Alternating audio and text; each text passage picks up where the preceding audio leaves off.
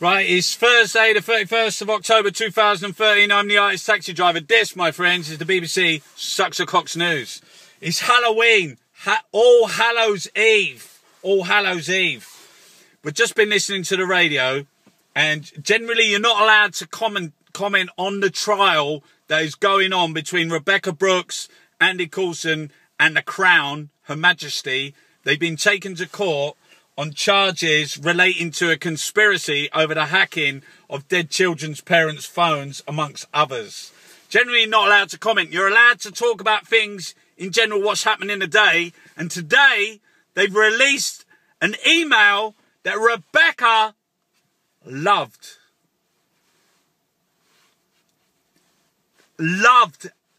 Rebekah Brooks loved Andy Coulson.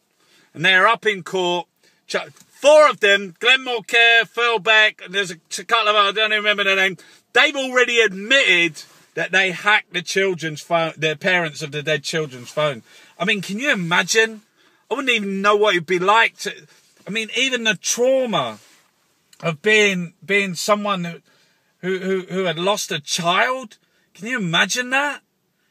The being in the house, what that would even mean with all the family around and your head in bits, and then the police turn up under false pretense, get your phone number and pass it, and then they start printing things. The hacking of children, that's what you're like. What the hell is that? You know, the NSA hacking phones and things like that. That's all completely legal. Do that to anyone. Is it legal? What they've done is criminal. But Rebekah and Andy, the guy said today, like, I don't want to embarrass them. It's not about shaming it. It's not about exposing, looking into their private life. It's about acknowledging that how deep their relationship was. Because this is what we've got. What we've got is Great British slapstick. What we've got is a charade, because they're not the people who should be in court. Obviously, they've been charged with criminal offences, so you could say they've got to be in court. But we know what the right-wing press, Rupert Murdoch and these fucking scumbags at Sky TV, the Daily Mail, the Daily Express, and their rhetoric and their shit that comes out of their mouths on a daily basis. But in the conspiracy is the police and the government. And these, my friends, these are the people, the real people that should be in court. Because these newspapers and these disgusting, despicable that go and pray, that want to profit, that will pay money to listen to someone crying. Why would they want to listen to the telephones of dead children? But why? The most incredible invasion in the most... you cannot think of anything more sickening. And David Cameron, Boris Johnson, Michael Gove, Jeremy Hunt, Theresa May, all of these George Osborne. What, you're saying they didn't know? Boris Johnson never knew? Cast your mind back. Think about it in your nut. What was happening a couple of years ago? Because when The Guardian first came out with it, they was like, it was a full-on fucking shut up, don't say anything. They closed ranks. The establishment closed ranks. Every single fucking police commissioner, Yates of the Yard, who's gone out to fucking Bahrain, gassing children of Bahrain with electric sticks and jailing them.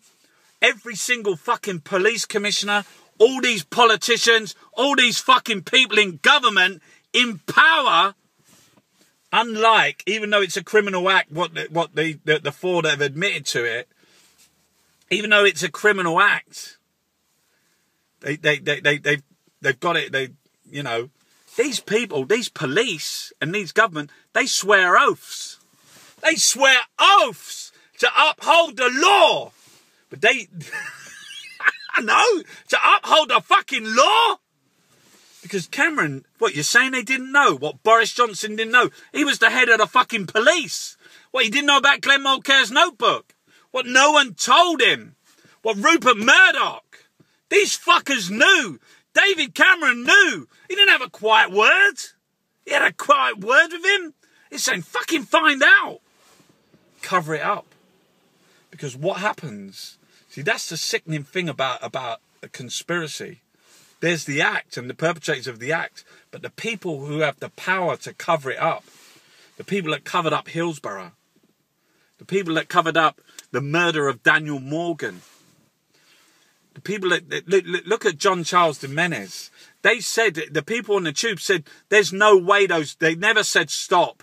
The police just shot him dead. He never got up. Even the coroner, the judge said that the police lied.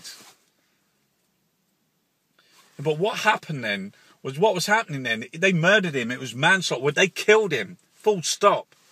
7/7 had just happened.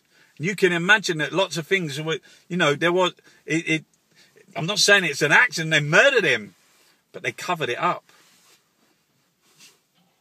You know, and the government's involved, the fucking media's involved, and the police involved. The Sun newspaper come out straight after he was shot and found a woman and said he's a rapist. You're like, you what? He's just been shot dead, and you want to discredit him to cover it up? Can you imagine what kind of fucking? But that's what the government does. That's their job. That's what they do because they don't want to be found out. The police, they don't want to be found out because they're involved in this. They are up to their fucking necks in it. And they should be standing, fucking Cameron, Boris Johnson, Theresa May, Gove, Jeremy Hunt. They should be standing in a court with all the fucking police commissioners, fucking Yates. They should all be standing in a court. Because ultimately, these people are involved in it. You know, they're fucking Jeremy Hunt, Tuesday, found illegal to shut down an A&E. Wednesday, stands up in Parliament, says, I'm going to shut more A&Es. Thursday, they're fucking, the bit in North London. He don't give a fuck. He's got bigger people, the shadow government. You get your fucking self back out there, Hunt, and you start telling people we will be carrying on this controlled demolition of the NHS because private healthcare is taking over. Thursday, the BBC and the Office of National Statistics come out with this report. What? He said they lost in court.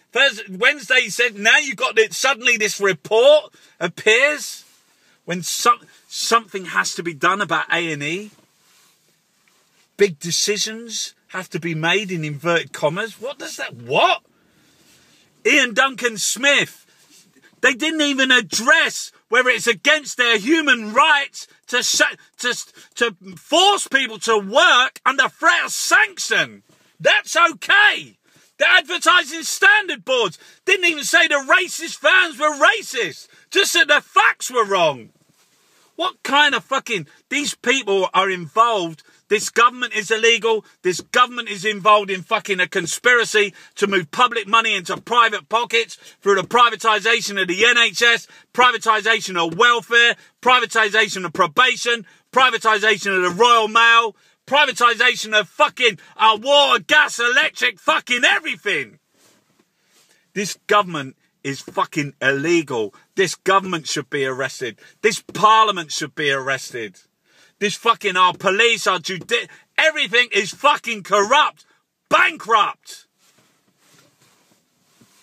But what you get is the Great British Slapstick. The charade of Rebekah's love for Andy.